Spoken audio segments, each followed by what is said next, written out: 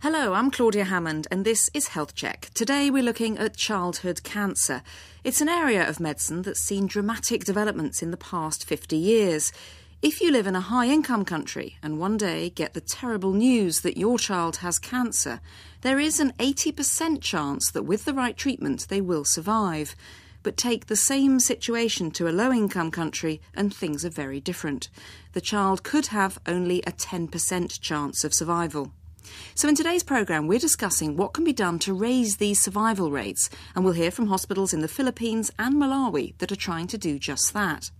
My guest for the whole of today's programme is Tim Eden, who spent his career treating children with cancer and is now Emeritus Professor of Paediatric and Adolescent Oncology at Manchester University. Tim, it might sound like a very grim subject, but let's start with the good news. I mean, childhood cancer has become much easier to treat. In your career, you must have seen some extraordinary changes. Yes, back in the 60s when I was a medical student, the professor of paediatrics said it was quite wrong to treat patients because they all died. And we've gone from little expectation of survival to 75 to 80% cure rates. But we went from fairly cautious treatment approaches, gradually managed to show that patients would survive, at first a little time, and then with more complex therapy, we were able to increase the survival, decrease the toxicity of therapy, and so you decrease the risks that patients suffered by being treated. And now we've got to this point.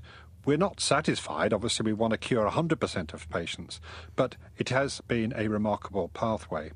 But the 80% of the children who live in developing countries, low-income countries, middle-income countries, clearly do not benefit from that advance. That's what we're trying to share with them, see if we can do for them what it has taken us 40 or 50 years to achieve. So what types of cancer do children get? Are they different from what we'd see in adults? Very much so. Adult cancer is essentially a wear and tear thing. As you get older, your tissues get worn out and they've got the changes which develop cancer. And they're most often due to long-term exposure to carcinogens. In childhood, you've got leukemia. In Britain, leukemia accounts for about a third of the tumours. And then brain tumours about 1 in 5. And then you've got tumours in the bones and in the kidneys and so on. But these are mostly what we call embryonal tumours. That is, that they're tumours that probably had their initiation when the baby was being put together. So you've got a predisposition there because you've got some tissue in the wrong place. And then at various stages in life, that can turn into an overt cancer. And where do we see the highest rates of deaths from child cancer in the world? In the developing countries. In fact, in terms of deaths, we know that, for example, where I'm going to in Ghana tomorrow, that there's expected to be about 1,000 new cases a year based on the population, but only about 200, 250 get to any treatment. So you're saying that most patients die before they even get to any treatment. Well, we're going to hear from sub-Saharan Africa now, from Malawi, where the Queen Elizabeth Hospital in Blantyre is one of just 2 centres in the country that treat childhood cancer. Through an organisation called World Child Cancer, the centre is twinned with hospitals in the Netherlands and in the UK for help with training and planning. But for some children, by the time they get to hospital and get a diagnosis, it is too late. Raphael Tentani reports from the children's ward. I'm Professor Elizabeth Molyneux.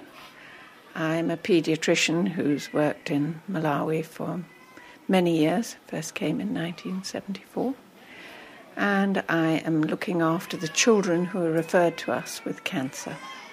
Well, I suppose we see more or less every cancer that children get, but by far the most common one that we see is Burkitt's lymphoma. That probably accounts for about 50 to 60% of the tumours that we see. It's a very rapid growing tumour. It is in fact the most rapidly growing tumour known in man. It doubles its cells every 24 to 48 hours. And it is associated with malaria, which of course is common here. Professor Molyneux says the fight against child cancer in Malawi is being hampered by lack of diagnostic equipment in most rural hospitals. Because of this, many patients in far-flung areas try other cures like traditional healers, so by the time they reach the Queen Elizabeth Central Hospital, it is already too late for many children. Professor Molyneux says if all child cancer cases were diagnosed in time, most of them could be cured. by a simplified treatment which lasts just about a month or so, in which time they have to be in hospital. We're getting a cure rate of 50%.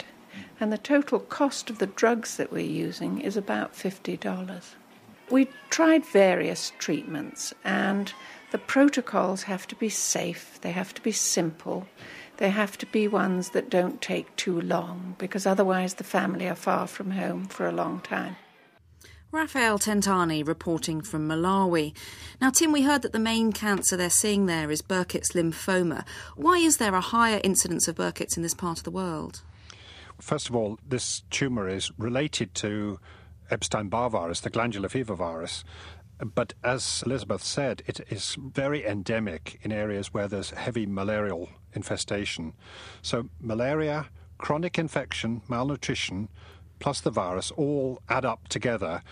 The immune system is affected, and although patients are very exposed to this virus early on in life, they don't eradicate it from their body, and the virus causes changes in the cells, important blood cells, which lead to that rapid multiplication of cells that Elizabeth mentioned. We see Burkitt lymphoma in Europe and America, but much less commonly, slightly different appearance of the tumour. And yet they're seeing lower rates of leukemia than in, say, Europe and America. That seems surprising. Well, no, leukemia seems to be the reverse picture. Leukemia starts to emerge as socioeconomic conditions improve, and we think it's some of that relates to why they get leukemia in the first place. And you've been to the Queen Elizabeth Hospital in Malawi. What's the idea behind the treatment strategy that they're adopting?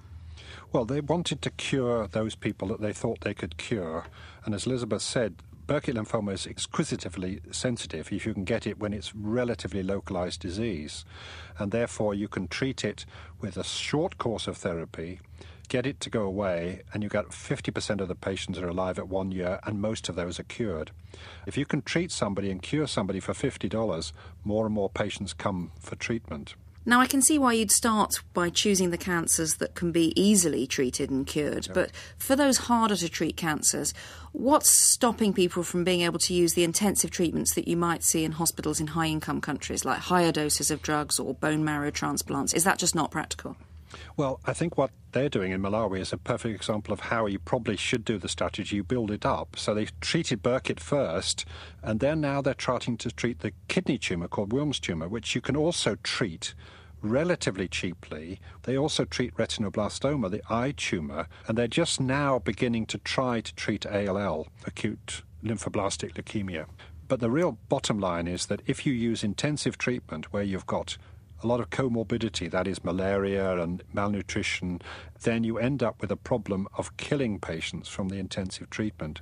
So the answer very clearly is you have to start gently and gradually build up as you build in the infrastructure, the control of infection, and can also afford the medication because it becomes more expensive. Well, we're going to hear now from another twinning project, and this time doctors in the Philippines are using new technology to link up with colleagues in satellite clinics in more remote parts of the country. Dr. May Delendo is the only child cancer specialist on Mindanao, the second largest of the 7,000-odd islands which make up the Philippines. She works at the Southern Philippines Medical Centre, and she told me the biggest challenges for them are the lack of specialist health workers, the lack of funds for treatment, and the geography of the country, which can make it hard for people to access healthcare. Only 20% of children with cancer get to see a specialist. Many of these families live very far from where we are, and just getting on a bus and getting to us is one of the biggest challenge that many of these families face. Sometimes we have patients coming from as far as 8 hours away, traveling by bus, and you could just imagine how these patients are. They're very ill, they're very sick, some of them are bleeding, and they would have to survive the trip. What sorts of cancers do you see children with in the Philippines? Every year we expect about 1,000 new cases of child cancer. At least 40 to 50% of that would be leukemia. And the rest are solid tumors. We have a lot of retinoblastomas. This is a type of cancer in the retina or in the eye. How easy is it to treat eye cancer? Well, solid cancers are actually easy to treat if you see them early. And this is the reason why we focus a lot of our energies also on early detection. What are you doing to try and achieve that early detection? If families are miles and miles away, then how can you make that happen? Oh, this is how World Child Cancer has really helped us tremendously.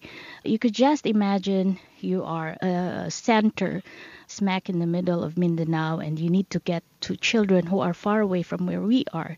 So what we did is we tried to build satellite clinics in some key areas in Mindanao where patients can easily access treatment and where they can be referred to us readily. And we have trained people in these satellite clinics. We have a pediatrician and a pediatric oncology nurse team who man these satellite clinics. And patients don't have to travel all the way to us for them to be seen and treated. Patients whom they cannot manage, they stabilize and send immediately to us. For example, there's this 1.5-year-old child who had kidney cancer. This patient was initially seen in one of our satellite clinics, and he was immediately referred to us. And when he came to us, we were able to diagnose him and plan a treatment for him.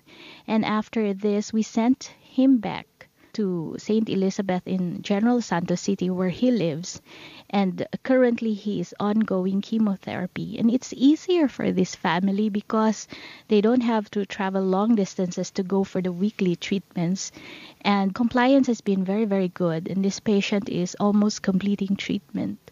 And you've been using online and video conferencing as well?